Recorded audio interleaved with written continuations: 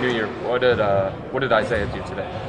We went through some shooting, some drills, and then we played 5-on-5 with a few of the guys and got a chance to get up and down and play a little bit. How do you look? He looked good. He's playing tomorrow, so excited for that. You know, it's been a process, and I see Dave reaching for his other phone to tweet it out.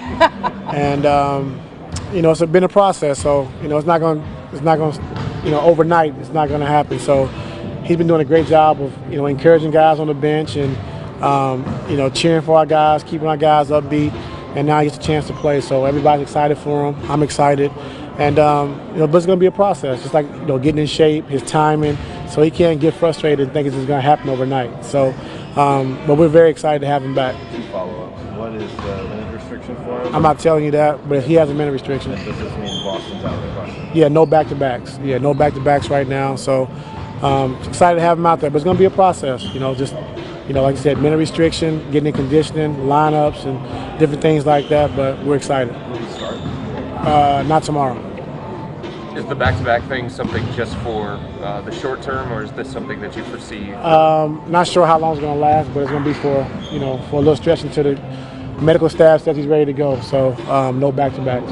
How do you think he has personally handled this process from the time you got involved?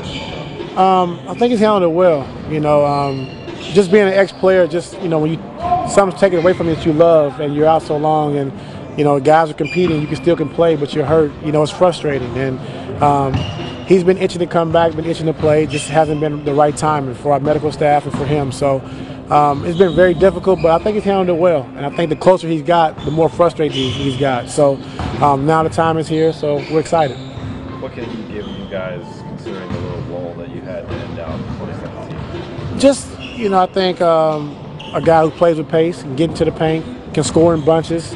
You know, when Bron gets tired or, you know, not having a great game, you got another guy you can get the ball in his hands and he can create and make plays. So we're excited about that. What does it mean for Dwayne and Kyle, that second unit, with him coming off the bench out of the game? You'll see tomorrow. Yeah. What went into the decision of bringing him off the bench for the first game? I don't know. Anything else, guys? It's been like to see him from the time he got here. He probably wasn't able to do a lot of things to this. It's great. I mean, because, you know, I think you always like, is it going to happen? When's it going to happen? And but now it's finally here. And like I said, just seeing how he can play with pace and get into the paint and his speed and quickness and ability to shoot the basketball, it really changes our team. So just very excited from day one to now. Just, you know, it's a good moment for us. With IT making his debut at home, what kind of reception do you expect from the home fans? A great reception. You know, we have great fans and they're behind us, and to get a guy like IT back, they're going to be very excited. So the place should be electric tomorrow, so I'm excited to see it as well. How confident are you outside of the rhythm to get back in the conditioning that he knows the sets and stuff? We've been going over with it for the last couple of weeks, so it's different once you play in the game and things are going full speed, and you got to know, you know, the pick and roll coverage, and then you got to know your plays, and so it's going to take some time, and we understand that. So we just, you know, got to do a good job of just keeping it as simple as possible for him right now until he becomes more comfortable.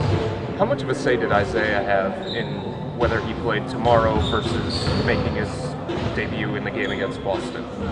I'm not sure. I mean, the medical staff just thought it'd be the right time, and so he wanted to play a couple games ago, but they wouldn't let him go. So we're just excited that, you know, we can open up and our home fans will get a chance to see him first, and he's excited about that.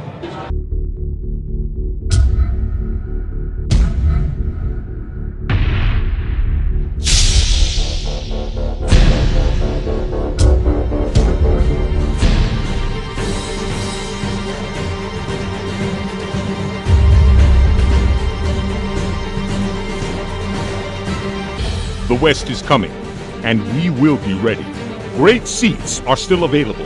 Get yours today at Cavs.com/tickets.